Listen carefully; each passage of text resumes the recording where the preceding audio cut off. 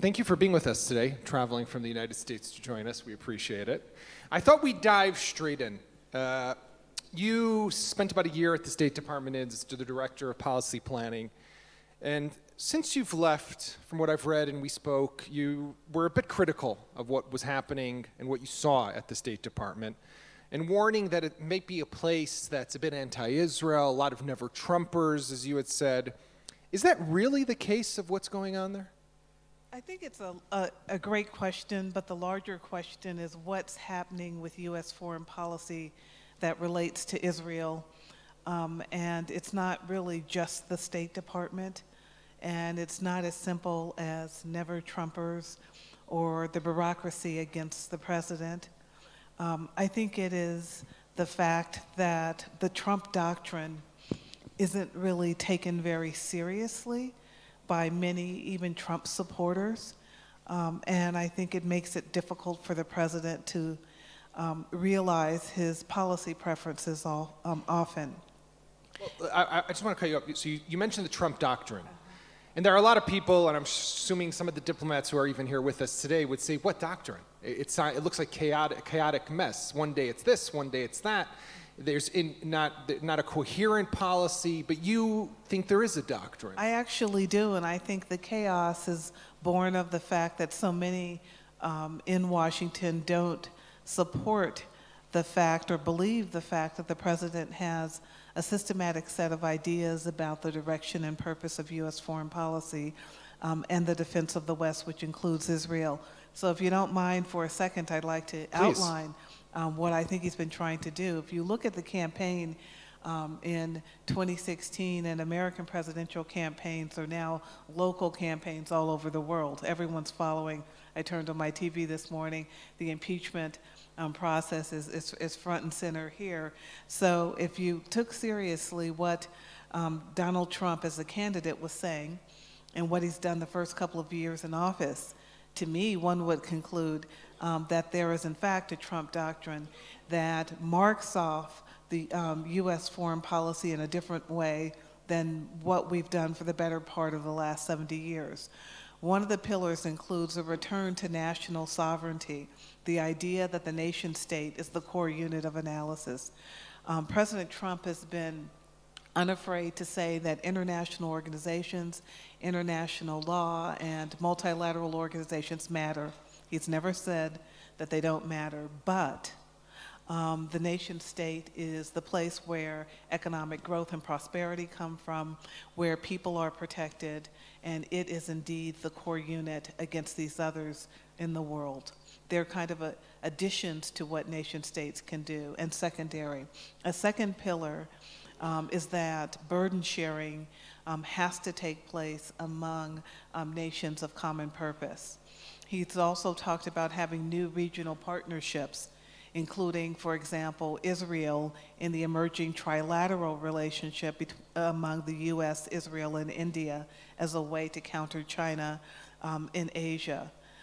He's talked about reciprocity in trade agreements and other international agreements the US enters. These are very different pillars than not just the Obama doctrine, but the way that we have thought about engaging with the world in the post-World War II era. I think they ground everything the president does. I would like to see those around him take his ideas a lot more seriously. I think we would have less quote-unquote chaos in U.S. foreign policy. But these are consistently the ideas the president advances. So how does Israel fit into that picture, though? You mentioned the trilateral option or scenario, something with India against the rise of China, but where else does it fit into the picture? Israel is a central part of what this administration is attempting to do under the Trump doctrine in these ways. When the president talks about burden sharing and regional partnerships, Israel is the democracy in the Middle East. Israel is a strong economic and military power in the Middle East. The U.S. can't move without a close alliance with Israel in the Middle East, especially as the president tries to right-size the U.S. military commitment and involvement in a number of countries in the broader region, the Middle East and South Asia. So in that way, I think it's clearer for Americans the role of the U.S.-Israel relationship in the past. Also, a part of the doctrine is, I think, a clarity of language. And that clarity of language and purpose got us to moving our embassy to Jerusalem, unprecedented official visits to the Western Wall, on and on and on.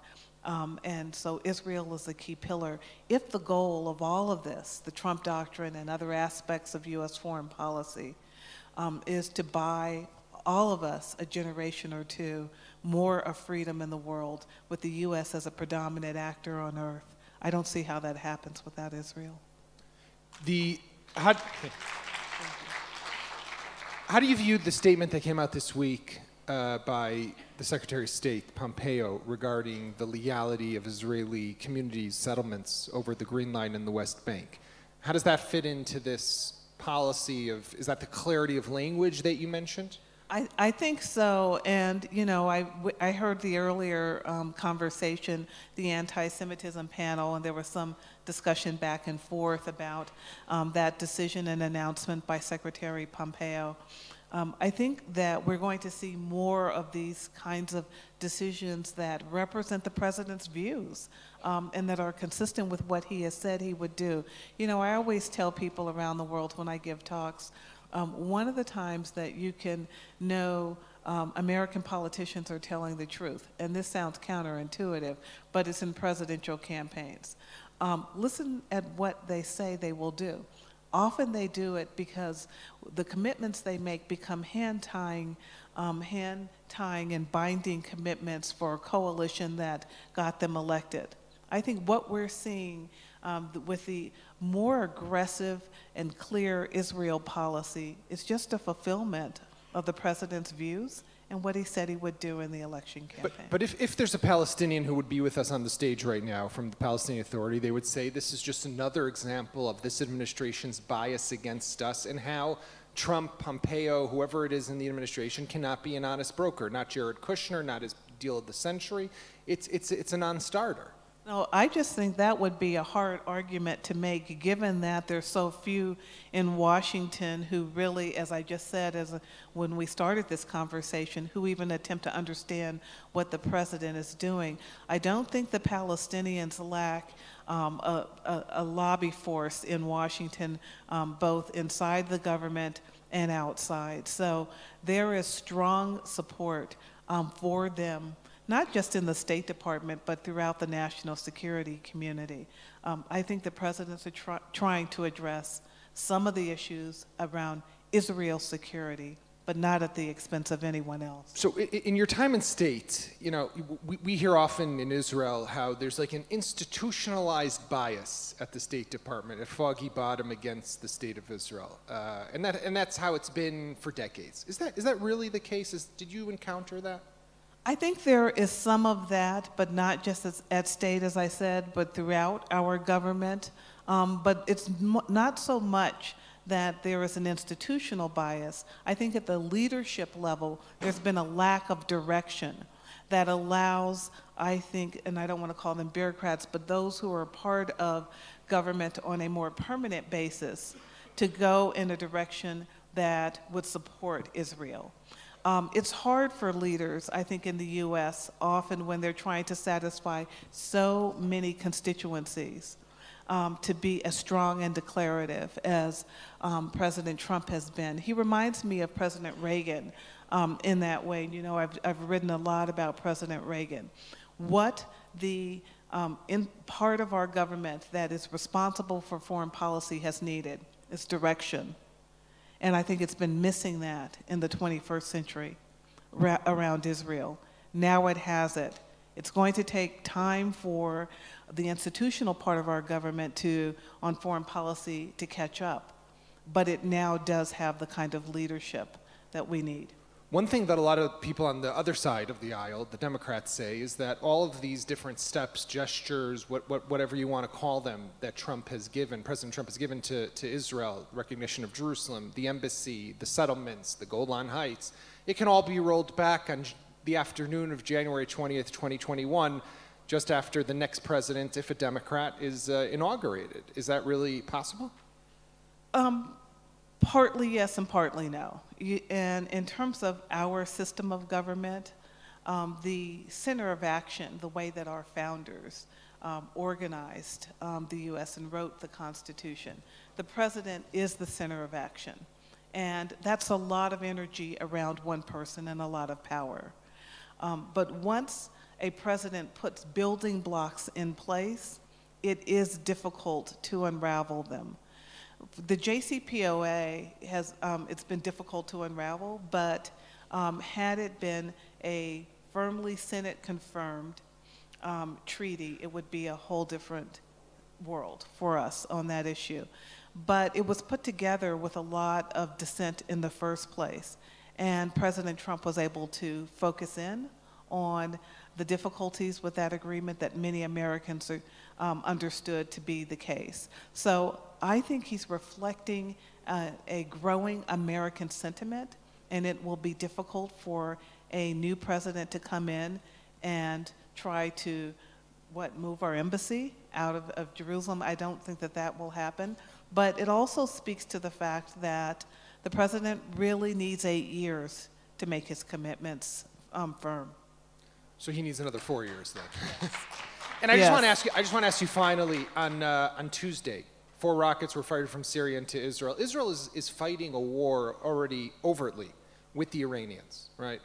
There's a lot of talk of the shadow war, but this is happening on our northern border with Syria. They're trying to entrench themselves. They're firing rockets. Israel then retaliated, hit dozens of targets across Syria. Do you really think there's a chance before 2021, before the president, if he wins, or his successor, whoever comes in, that the Iranians will come back to the negotiating table, or nothing is going to move in the next year? It's a tough time for the Iranians, and we see that with the protest as they try to hike up oil prices within their country. The protests are a breath of fresh air for those of us who've been trying to separate the Iranian government from the people. The people are not the problem. The government is the problem. I think they're finding just less support around the world, around the region, for what they're doing. Their terrorism, their aggression against Israel, their repression of their own people, killing their own people. I don't know how much longer this can last, but this is not where I think Iran wants to be. And so I believe that they are going to be forced to the negotiating table hopefully soon, but they're not in great shape. And that's in part due to the United States and the resolve of Israel as well in the last couple of years. Dr. Skinner, thank you very much for being with us today. Thank you for coming.